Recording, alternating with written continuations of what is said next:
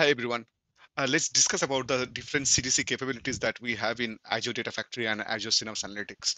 Now, CDC is very useful in order to retrieve the data from any operational data store to the analytical data store.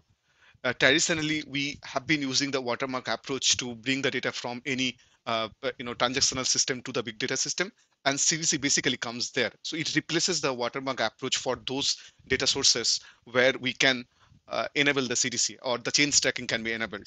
Watermark approach still holds good today for those data sources where we can't enable the CDC or that feature is not present. So we'll quickly look into two different approaches of CDC that we have in Data Factory and Azure Synapse Analytics, and we'll quickly look into the demo. This is a blog that I have written, and I'm going to post the link of this blog in the description of this video. Now, if we look into the different capabilities that we are talking about, those capabilities fit in this section in the Lambda architecture. So we generally have a data source, and now these data sources can be SAP, Dataverse, SQL Server, Cosmos DB. From there, we take the data into a data storage. Probably that can be our landing zone. After that, we generally do the batch processing and then take this data from using the batch processing. This can be Spark or dedicated SQL pool or any other compute engine. And then we store the refined data into our analytical data store. So in our demo, what we are going to do, we are going to have a Azure SQL DB as our operational store. And then we would be using either of this option. In one of the use case, we are going to use the native CDC. In another use case, we are going to use the top level CDC. And then we are going to store this data as a delta table in analytical store. After that, we'll use the Microsoft Fabric as our big data system, where we will create the shortcut to the delta table.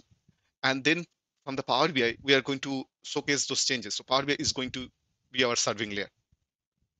So let's look into the native CDC capability. Already set up the pipeline. So mainly, I'm going to show you the different settings that we have in the data flow. So now this is the pipeline that we have. So inside the pipeline, we basically have this data flow task. The source database is the SQL Server. And if we go to the source option, we can see that the change data capture is enabled, and it is using the SQL Server CDC type.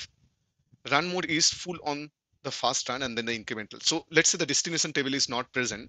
So what it will do the full load fast, and in the subsequent run, it will only look at the incremental, and then we'll do the merge. We have two type of CDC. One is this incremental column based, and another one is a SQL Server CDC. So in the native approach, what happens that timestamp and the ID columns are not required.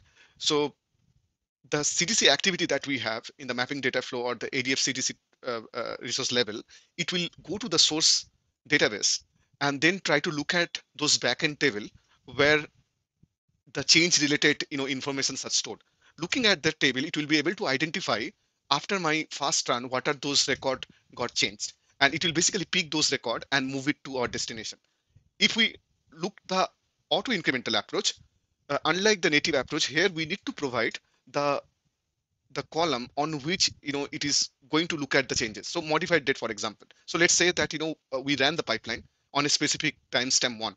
So after timestamp 1, whatever the modified date we have, so it's going to pick up those record and then move those record to the destination. So it's not basically reading the whole table. Instead, it is reading a subset of the table. So checkpoint is basically keep the state of the pipeline run. So let's say I have executed the pipeline. So when I execute the pipeline, it will read the data at the source side till some point. So that state is going to be preserved in that checkpoint. So this checkpoint value should not be overridden unless we don't want to start this whole pipeline activity from the beginning. So let's say we would like to do the full load again, and then we would like to do the incremental again. So for those kind of scenario, we can go ahead and change the checkpoint key, but we'll just try to execute few script, and then we'll try to see how the data is being reflected in the analytical store when we change something in the transactional system. So for our use case, we basically have a SQL Server table, Azure SQL DB table, where we have a customer table. So in that customers table, we already enable the CDC, and then we have inserted few records, and we are going to do the same again.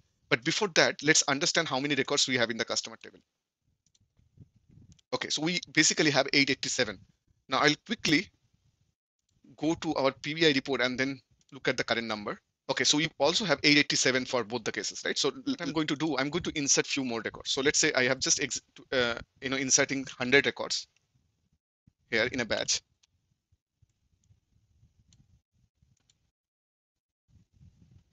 Okay, and then let's say I'm just updating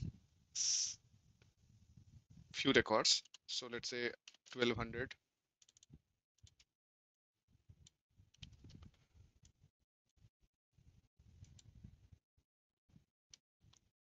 and let me just delete few records. So I'm just deleting these 50 records. So this is the 88 pipeline that we have. So now in the source side, we have already given this. Now at the sync side, what we are basically saving the data in a delta table. Now, if you look at here, we are also doing update and upset and delete both. So that means whatever the update delete we have done in the source side, so it should be reflecting the same in the destination side as well, which is our analytical store. And since we are going to do the merge, we need to specify the key column on which the existing data in the target and the incoming data from the source will be joined together, and then it will be able to understand the differences and then can apply those differences into the target table. So let's execute this pipeline.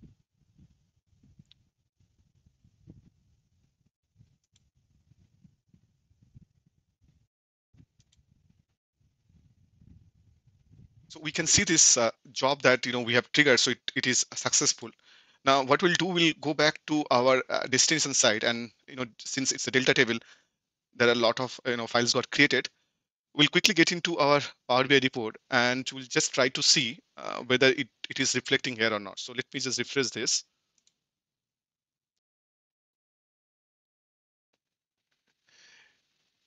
Yeah, we can see that the number is exactly matching with the number that we have here in the source side.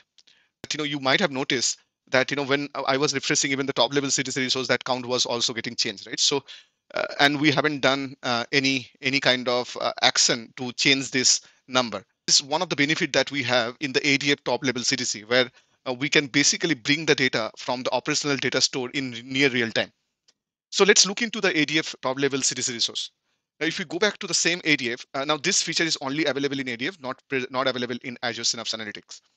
Now, if you go to the edit canvas, we would be able to see a change data capture preview option is there. Now, here we can basically create our CDC resource. So we have already created one CDC resource here, and we are going to look into the different settings that we have here. So as for the source table, the dbo.customer is the table which we would like to read. And in the target side, we basically have one more location where we are saving the data, which is ADF top level V2. Okay. So now we have disabled the automap option. That was because we wanted to specify the key column on which the join will happen. This is similar to the key column that we have specified in the mapping data flow. So once this is done, what we have done in the latency part, we have provided the real time. So that means in a it is going to be kind of a micro batch scenario. So it will keep on hitting the source database and then try to look at the change event. And if there is a change event, it will basically pull all of them and merge it with the destination table that we have, or the destination location that we have. So once that is done, we have already started this activity. So it is going to run all the time. Now, where it is running, it is basically running in a 4 vcode general purpose data flow. So at the back end, it is again using a vcode, and that vcode would be up and running all the time since we have specified the latency as real time. So that, as I was showing you the differences, I was mentioning that we can do partial transformation here. So if you look at the mapping method, it's like direct, so it is going to be city to city, like one-to-one mapping. But here also we can create few basic level of transformation while sending the data from source to the destination. Now this CDC is running right now, so we'll just try to look at how quickly we are able to see the data store when we change something in the transactional system. So let's go back to here, and for now what we are going to do, we are going to again insert, let's say, a small batch of 50 records.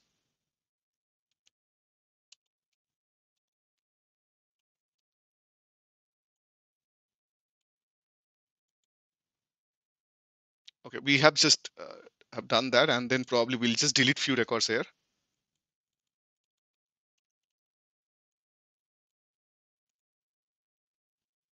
All right. And let's look at how many records we have. So we have 975 records. So we'll go back to our Power BI report. So now what happened, we have already changed the source system. The next thing that we have, this CDC connector will bring the data into our data lake as a delta table. So we'll go there. And if we look at this table, we can see this is the new file that got just added. So it is kind of instantaneous. Now, if we go to the report, so 936, it was a previous count. And if I just refresh it, we'll see that, it got changed to the exact. So 975, and even we can see the number here as 975 as well. And if we would like to see if this data got deleted or not, so we can quickly,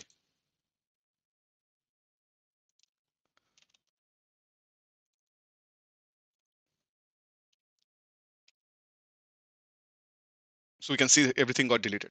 One thing to be noted that in the native SQL example, nothing got changed. As I was explaining that if we would like to receive the data, the change data, then we need to go ahead and trigger the pipeline. So we haven't triggered the pipeline now. Hence, it is showing us the old state. Since we have created the shortcut from our lakehouse to the delta table where we were dumping the data from the CDC connector, we would be able to use the Microsoft Fabric to query the data which is stored in an external storage.